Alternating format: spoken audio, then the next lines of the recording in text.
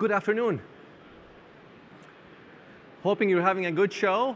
We're having a hell of a show here in Axiado. We are a startup company. We have been in business for a few years. We're based in San Jose. We're almost 100 people plus today. And it's been a great show for us. We've had our first product sampling since March. We made a big announcement in Computex in May.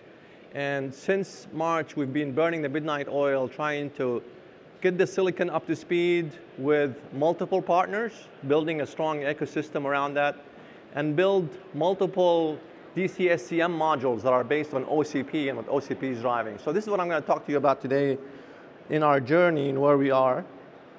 Just a little bit of an introduction.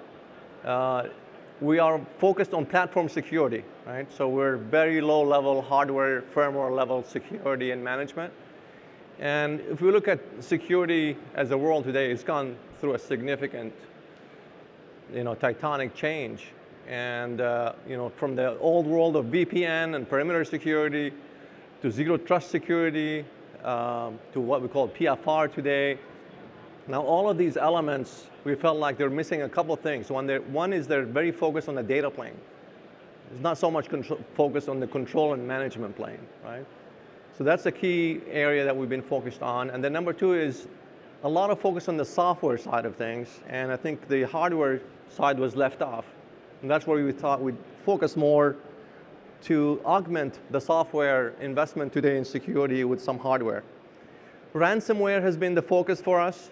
Right? So this is a very hot area in cybersecurity. If you look at ransomware today, multiple thousand attempts take place per day to try to get into the system. Many of them not successful, but once the bad actor gets into the system, it's a $3 to $4 million average cost to you. Right? So we've been very focused on the area of ransomware, and where we're focused is somehow the bad actor will get into the system, right? It's a human element, it's stealing credentials, it's phishing attacks, something will happen. What we're trying to do is fortify the last line of attack, right? That's where we're focused, right? Make sure that the root of trust on the hardware side is as protected as possible, because that's what the actor is going to try to do. Control the BMC of the system, control the root of trust of the system, and take over. We looked at the market and the applications, and we saw multiple areas where more focus is needed. Right? So one area, for example, is forensics. Once a ransomware attack happens, it's very meticulous how the actor gets in and out of the system, but it's very hard to track.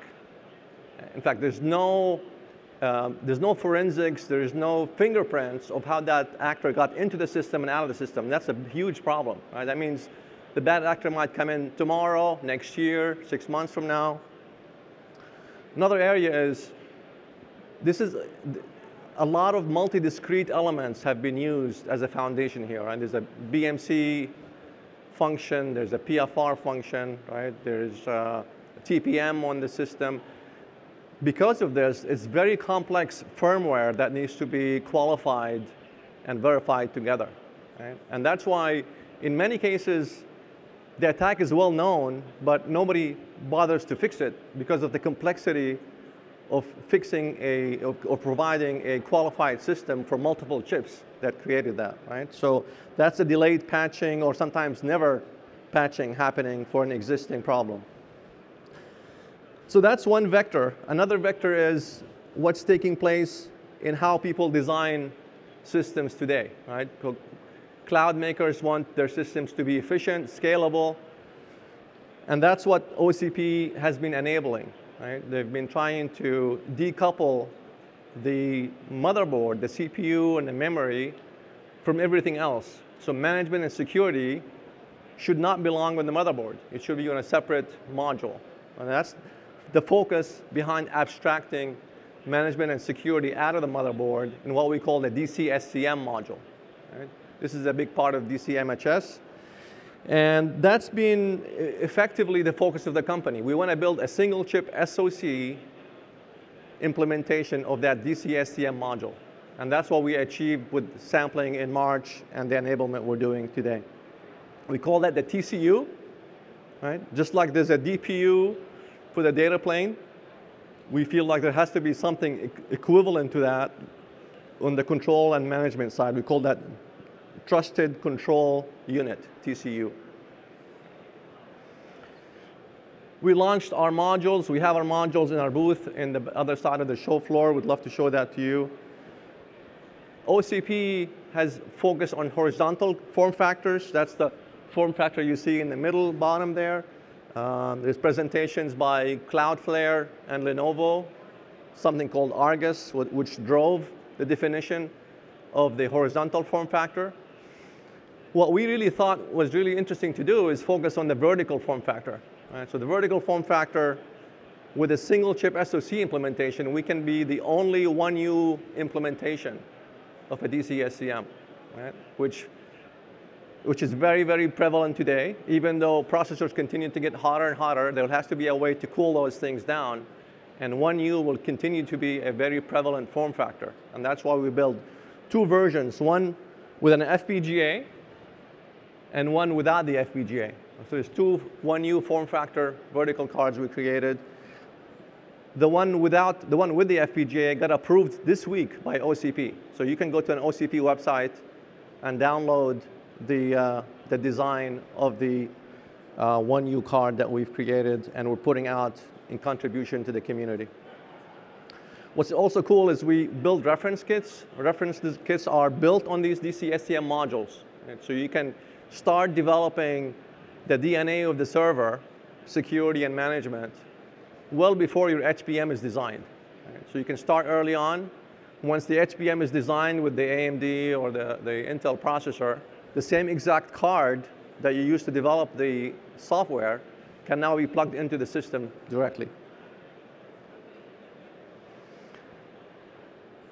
This is just to show you a comparison to how a card that we built would compare to how the merchant market card looked like today. So you see it's the same exact connector, the DC-SCM form factor. It's a fraction of the size of what you would get today because of the multi-chip solution going to a single chip solution. So it's not only a physical advantage, real estate, power dissipation, but also what we call the attack surface. Right? Before you could attack multiple parts, now there's only one fortified element that you can't really get access to, both hardware and software. It's a lot tougher to get into that system versus a multi-chip solution.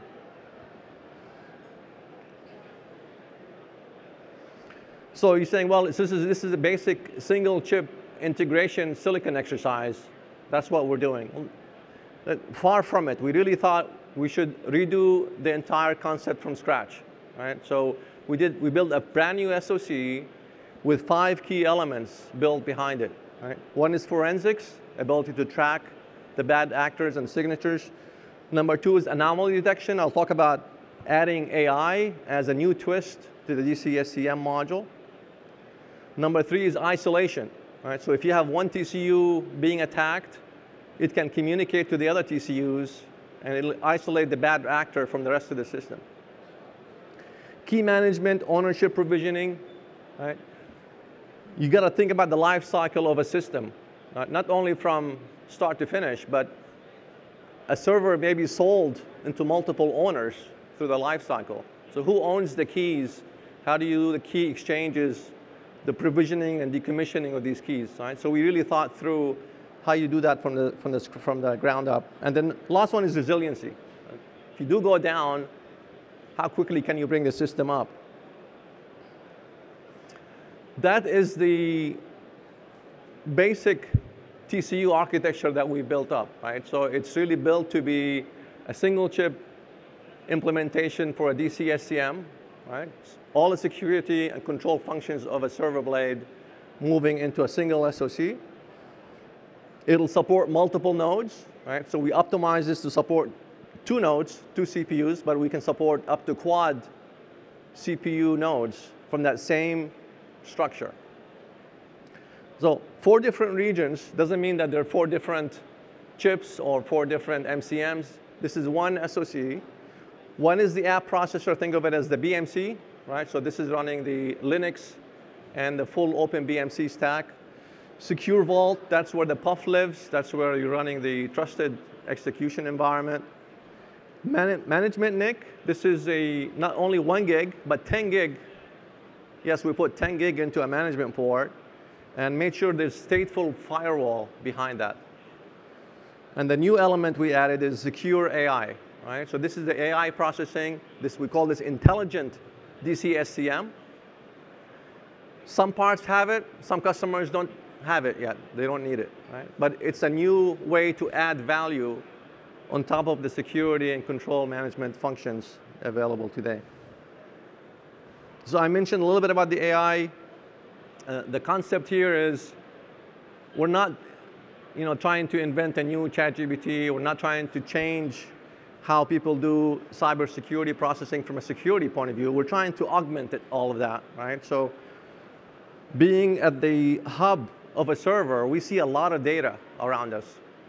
And the idea is using inferencing, we're looking for bad signatures, right? Are there common things that a bad actor is doing that the 4 engines we've created in this chip can inference while running the training on the cloud? So training happens on the cloud using thousands of signatures that exist today. We download that into the data lake, and we run inferencing at the very same time that the BMC is running, the same time as the root of trust is running, right? So this is all running as a second vector to everything we're doing out there.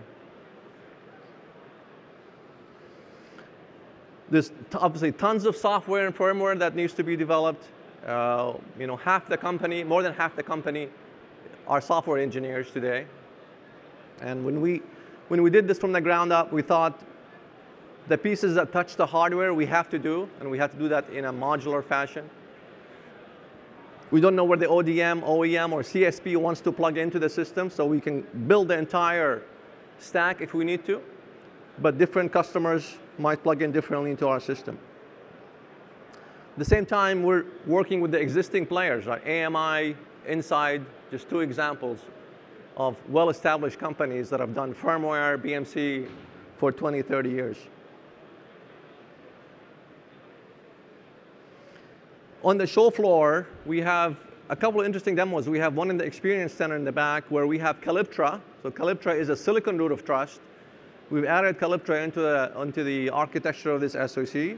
We worked with Tyan and AMD. So there's an AMD Genoa where we're authenticating the silicon root of trust that exists on in the SoC.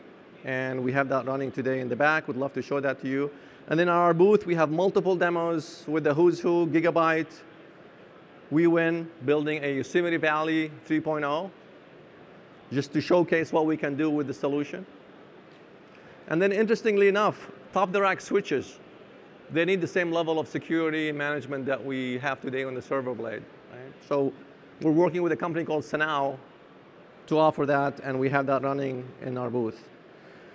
So summarizing, still a lot of work ahead of us, but we're pretty excited. We're very proud of what we've gotten to as a startup company. We view OCP as a big enabler for us and bringing this new technology to market. And it's a lot of work ahead of us still with the OEMs, ODMs, and the CSPs to understand what the end requirements are and how we can translate that to the silicon and firmware of the architecture. Okay, well, thanks for listening. And any questions for me? If you, thanks.